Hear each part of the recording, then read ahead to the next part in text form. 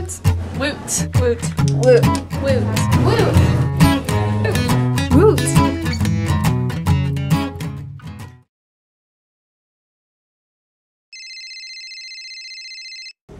Lifeline, a spiritual lifeline. Many people assume God and cell phones can't get together, but they're wrong. Our phones connect us to people, and those people's prayers connect us to God. Picture this. You're going through a tunnel and you're on your cell phone. People's words just disappear.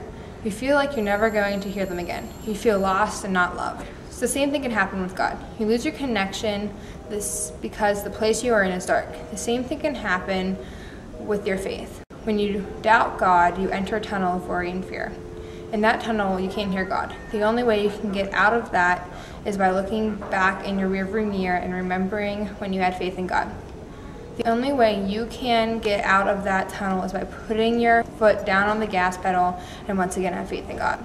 When you're just about to leave that tunnel of doubt, you raise yourself into the sky like you're raising your soul to the angels. In Hebrews 6:19 it says, "It's an unbreakable spiritual lifeline, reaching past all appearances right to the very presence of God."